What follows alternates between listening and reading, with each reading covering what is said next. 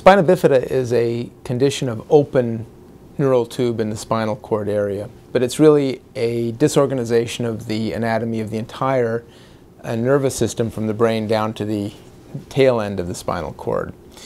The levels or the layers of the embryo are, the embryo is divided into 3 layers basically, and the upper layer becomes both the skin and the nervous system, because the nervous system folds up into a tube and then sort of zips off. And if you imagine that the closure of this zipper got stuck near the end so that the nervous layer stayed open, then that would be an open neural tube defect. So you actually have the nervous tissue that would have been the spinal cord exposed at the back with an opening over the skin, which did not form around it. And then the other layers that would normally close around it that would form the bones and muscles are also not there. So it's really an opening where you actually can see the contents of the nervous system from the outside. But the anatomy of the problem goes far beyond that opening, and particularly includes abnormalities in the lower part of the brainstem and cerebellum, so that the vermis of the cerebellum hangs down well into the spinal cord area. It's almost as if the whole nervous system was tilted back and drawn backwards toward this area of opening at the lower end of the spinal cord. And that's called a Chiari malformation, a type 2 Chiari malformation, or Arnold-Chiari malformation.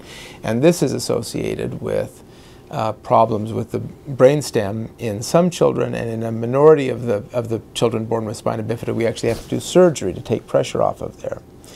And the more common consequence of this is that the fetus develops a condition called hydrocephalus, which means too much water in the brain, and that means the ventricles, which are normally present and contain fluid, become much larger than they should be, and as a result the head might ultimately grow, and this is treated with a shunt to divert the fluid after the baby is born.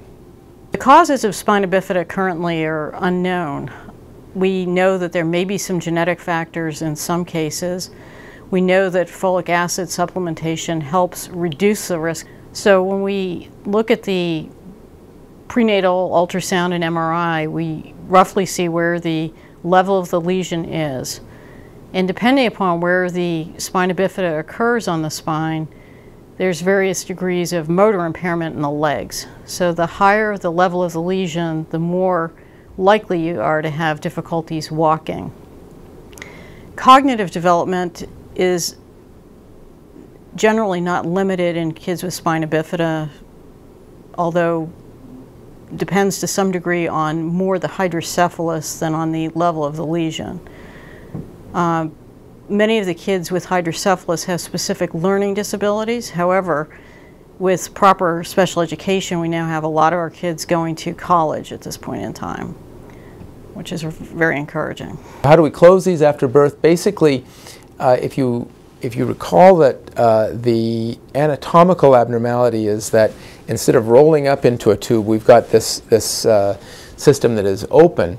We would go through and take each one of those layers, the layer of the spinal cord itself, and roll it up into a small tube, find the layer of the tissue that would have been the tough, durable covering over the spinal cord, which is called the dura, and dissect out a layer like that and bring it together and close it up, and then bring the skin together and close it. So the surgery for closure is fairly simple. Many of the children with spina bifida have problems with neurogenic bladder. In fact, that's more the rule than the exception. The drugs that we tend to use for kids with spina bifida tend to be urologically based in general to help with bladder capacity and also to allow the kidneys to remain healthy.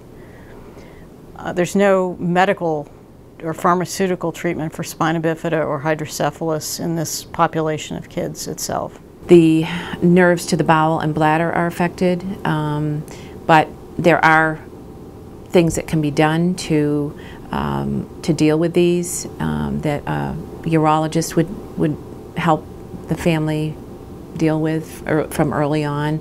assessing the bladder function. Many children are on catheterization program where they use a little tube or catheter to empty the bladder on a regular basis, 3 or 4 times a day. And the child who's 10 years old would hopefully have learned to do that all by themselves. So independence is always fostered no matter what the care is that is required. There are many opportunities for children with spina bifida to be involved in sporting activities. There are such things as wheelchair sports, skiing, hockey, sledge hockey. They do on little sleds if they can't, you know, if they can't be upright on skates. They're little sledge hockey, swimming, basketball, Special Olympics. There are many. We have competitive ski. We have a young lady who's actually an Olympian competitive skier. So it's pretty exciting.